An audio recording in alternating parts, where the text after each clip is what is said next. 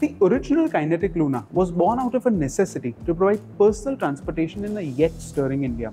With its combination of utility, cost-effectiveness and simplicity, it proved to be quite successful. And nearly 2 decades after its discontinuation, it still enjoys a cult following in small circles across the country. However, Kinetic believes it is now time for the Luna to return. So this is the 21st century reincarnated Kinetic Green E-Luna.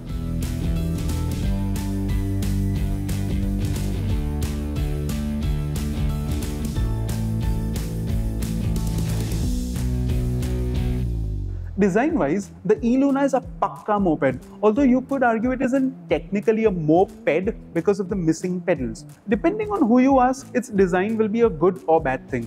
Personally, I think it looks quite cute, and its boxy looks help it stand out in the ocean of two-wheelers that are forever swarming around Mumbai's busy streets. With an EV, one of the first questions we get asked is, what's the range? So let's address that right out of the gate.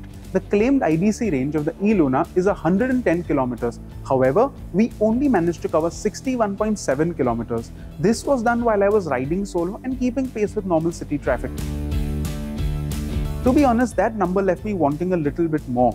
And if you choose to load up the E-Luna and use it, which I suspect will be quite common amongst its customer base, that number will drop down a little bit further.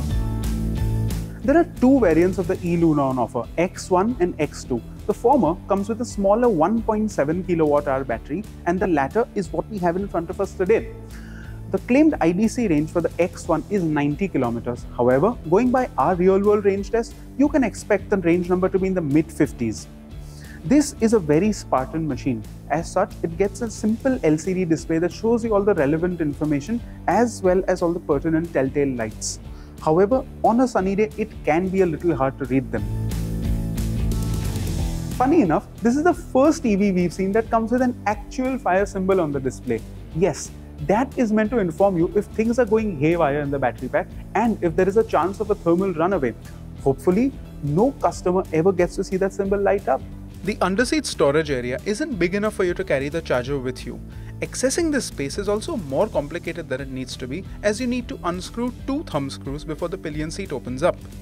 The E-Luna seats the rider in a very neutral riding position, and it's quite spacious for both me and the pillion.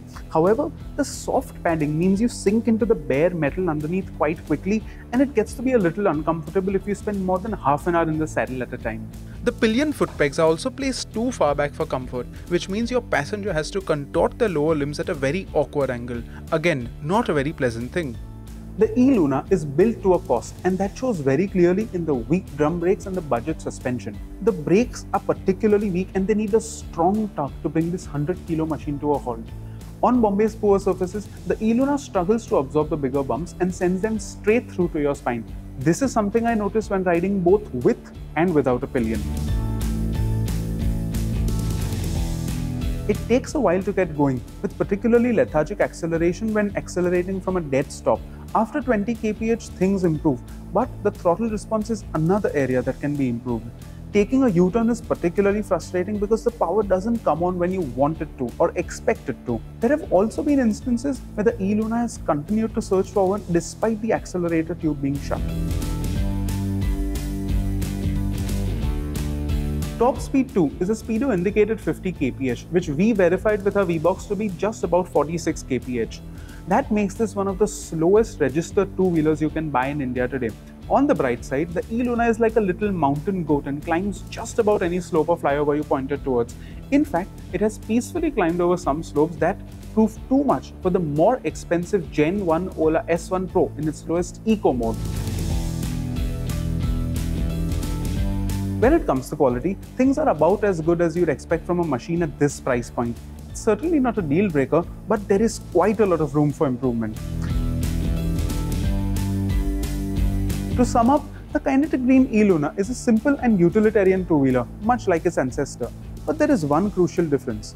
Where the original Luna was much more affordable than a motorcycle, that is no longer the case. At Rs 74,990, it not only costs about Rs 10,000 more than the likes of the Honda Shine 100 and the TVS Radeon, it is vastly more expensive than its chief rival, the TVS XL 100, which starts at Rs 45,000.